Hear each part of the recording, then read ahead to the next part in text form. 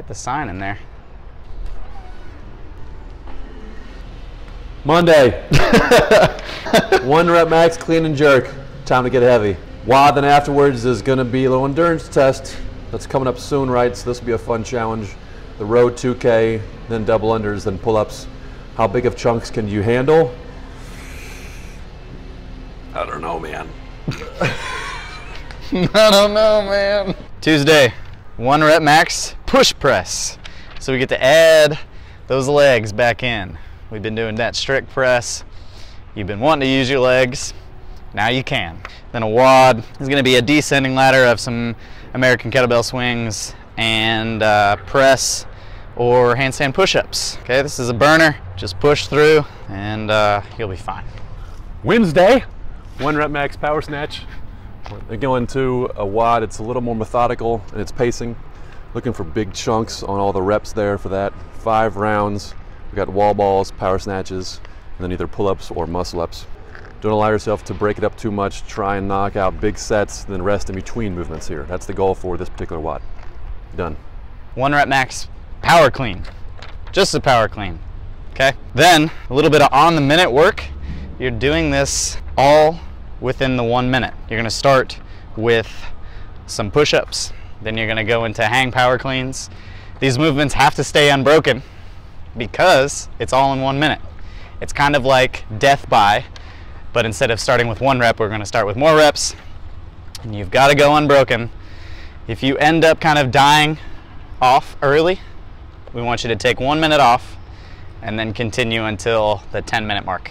Friday, we're going to hit that 3 rep max back squat. Honestly, don't even worry about your 1 rep max that we hit last week. I'd expect that some people will get close to 90 or 92.5, even 95% of the 1 rep for 3 reps. That's going to be exciting to watch. The WOD's a little split up. We're hitting the baseline WOD, which we haven't touched in a while.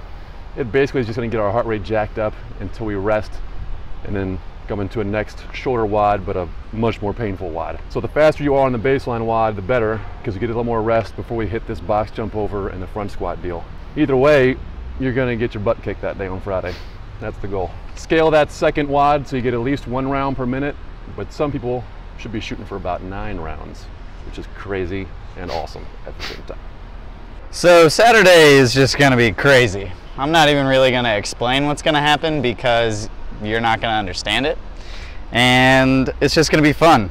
Working with your partner is going to be the theme of this Saturday WOD. You're really going to have to utilize and strategize how you can work together. That's all I'm going to say. We'll see you on Saturday. All right? Later.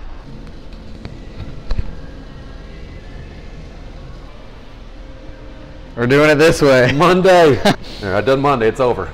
Are we walking? Sure. Should I just do it selfie style? Selfie? That's fine. Let's go outside. See how this works. Hey, FYI, it's very hot on the roof. God dang it! What the hell are those weirdos doing up on the roof with those cables between them? Why they got cables between them? I swear those CrossFit boys are just plain dumb. They're so strange. Just plain dumb. Let's see what it'll look like over here. Hey, I'm just hanging out on the roof.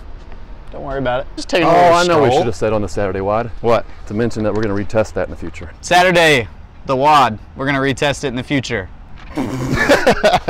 Done. Done. Do you want to? Oh my God. That's weird. Get a little, yeah, a little shot down there. Down there? Ah! Ah! Ah! Ah!